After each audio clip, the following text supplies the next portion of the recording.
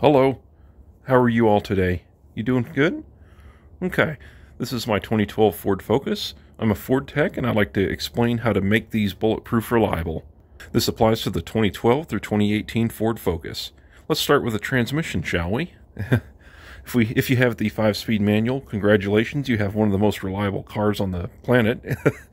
But still, with that manual transmission, I'll just touch base there really quick. Once in a while, every few years, I would flush the hydraulics out for the clutch. The first thing that's going to go on that is probably going to be the slave cylinder, and you'll lose your clutch pedal. It'll cause the pedal to go to the floor, and the clutch won't apply. But yeah, once every few years, just go on and flush the clutch hydraulics and the brake hydraulics, because the brakes share the same reservoir as the clutch, and you don't want that dirty fluid to sneak back up in there and dirty the new clutch fluid out. Okay? The next thing, I can't look at this dirty rag anymore, that's gross. If you have the dual clutch transmission and you are mechanically capable or have money to spend and you want to put money into this car, go ahead and pull the transmission out. Get a Luck Rep set. I'm not a sponsor. And what that is a kit that includes the clutch, the forks, and the slave cylinder and the hardware.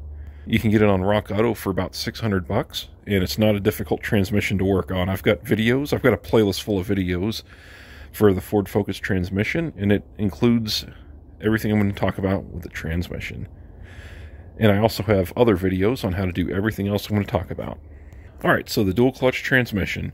In order to make this car bulletproof reliable, Luck Rep set, that is OEM parts for a discounted price. Once again, not a sponsor, but clutch forks, slave cylinder, which is 2 bearings on a little tower in there.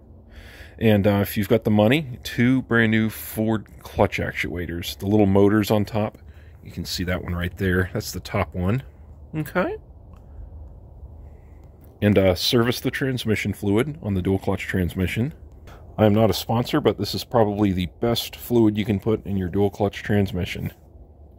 If you have synchronizers that are getting a little crunchy on your dual clutch transmission, then you can also use AC Delco friction modified synchro mesh. It is in the white bottle, and it's heavily friction modified and can quiet down some worn synchronizers. But just wanted to mention that. I know this is kind of going on a little bit, but I'll move on here shortly. The dual clutch transmission is the #1 problem-prone area on the Focus, which is why I'm spending a couple minutes on this one. But give me a minute, I'll move on shortly. Last but not least, with the DPS6 dual clutch, you can glance in there, just look to see if your TCM's been replaced. If it's shinier than the rest of the transmission, it's probably been replaced. And the updated design TCM through Ford has been redesigned, and I haven't seen one fail again. The redesigned ones, and the original ones fail all the time. So if you've got the updated design TCM for your DPS6 dual clutch, then you are set as far as the TCM goes. You will likely still need to replace the clutch and forks maybe every 100,000 miles, maybe 130,000, we'll see. But that's going to be the only major thing holding you back on the car.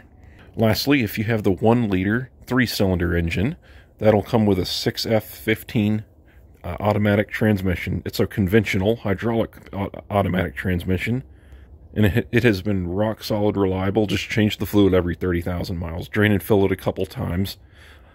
The fluid does get a bit dirty in them, so keep the fluid changed, and that transmission should last you a lifetime. Moving on to the engines.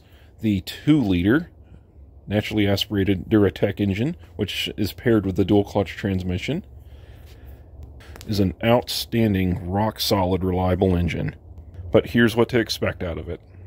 Let's say half to 3/4 of them will seep oil from the front cover. Don't worry about it. I haven't seen one leak so bad that it caused the oil level to get low, if that says anything right there. However, the valve cover gasket is going to leak. It's just a quirk of these. And I have a video on how to do that. It's a good time when the valve cover gasket leaks, to go ahead and replace the spark plugs. My valve cover gasket video includes the tune-up portion in it, so it kind of covers all that there. To bulletproof the Ford Focus 2-liter Duratec, you can also replace the water pump. Got a video where I did that on my car. Replace your upper engine mount. That's going to wear down a lot and vibrate. Replace your degas bottle with a OEM degas bottle. Don't use Dorman. They don't machine these ports right here, and sometimes they cause pressure loss in the cooling system and will cause it to overheat. On the topic of engines, going back to the 3-cylinder 1-liter EcoBoost, if you have that engine, it does have a oil-bathed timing belt and oil pump belt. I'm not talking about the 2-liter Duratec like this. I'm talking about the 3-cylinder EcoBoost. Those are far less common in the US, but I would say at least every 100,000 miles, go ahead and replace the timing belt and the oil pump belt and the tensioners, the oil pump belt tensioner and timing belt tensioner. Because if the oil pump belt is a common failure caused by tensioner failure, and that'll cause oil starvation and destroy the engine and turbo. So stay on top of that and you'll be good to go. Moving on to odds and ends here. On the Ford Focus 2-liter engine, there is a fuel pressure sensor right here. I have a video on that. My finger's touching it. That's a common failure. Not extraordinarily common. I don't replace it on mine just to bulletproof anything, but if you want to, you know, have the peace of mind, you can get one for $80 or so at the Ford dealership, and gross, dirty O-rings. And that would be one less thing to worry about. Now, moving on here, once again, purge valve. Replace it. Get a brand new OEM purge valve, and that'll give you peace of mind there. Those cause leaks and can cause the engine to either run lean or run rich if it's pulled liquid fuel into the canister. So that's a very common failure. Replace that to bulletproof your Focus. All right, moving on. Inside this battery box right here, you want to pop these wiring retainers off right here and pop this little panel back, and you'll see some fuses in here. Replace the 50 amp fuse all the way to the right here. Those develop cracks inside of them and cause high resistance inside the fuse and cause various electrical issues, and that can be fixed for $5. I have a video for that. The upper strut mounts can get noisy on these sometimes. Who cares? Last but not least, the O-rings inside of these heater hoses here on the heater core can wear out and cause coolant to drip out and cause the engine to overheat. So that's a good thing to do. Replace those O-rings. On the video I have for that, I do have the part number for the O-rings. So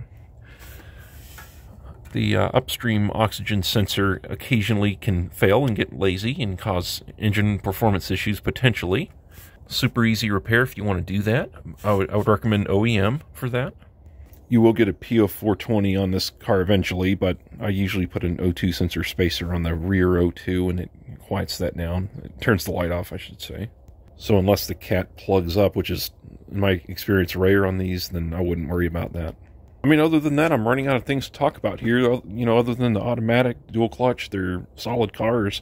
So there's not a whole lot left. But, you know, services, you know, I would service the cooling system, get the updated design coolant in. VC13G is the part number. Motorcraft VC13G. Drain and fill it several times, and you'll get it that color. Personally, I change my oil every 5,000 miles, engine oil, using full synthetic. If you've got a high mileage Focus, might as well switch to 530 if that's something you're comfortable doing. It recommends 520, but high mileage Focuses, my Focuses, I put 530 synthetic in it during the summer months, but if it's cold out, I would use 520. But yeah, I mean, that's that covers it. I wouldn't worry about replacing any wheel bearings unless they get noisy. It doesn't happen all the time. And one last honorable mention here, this plastic hose here that goes across here and branches off to the water outlet housing and to the top of the radiator. So, once in a great while they leak, but I wouldn't worry about it unless it looks like old and it's brittle or anything, but I wouldn't worry about that too much. Okay. Yeah, it doesn't take much. Most of, aside from the dual clutch transmission, everything is really simple and cheap, and you know, relative to some other cars, this is really not that much to stay on top of. So you'll have yourself a car that you can hop in, start the engine, and go wherever you want, and get 40 miles per gallon highway, and last for many years.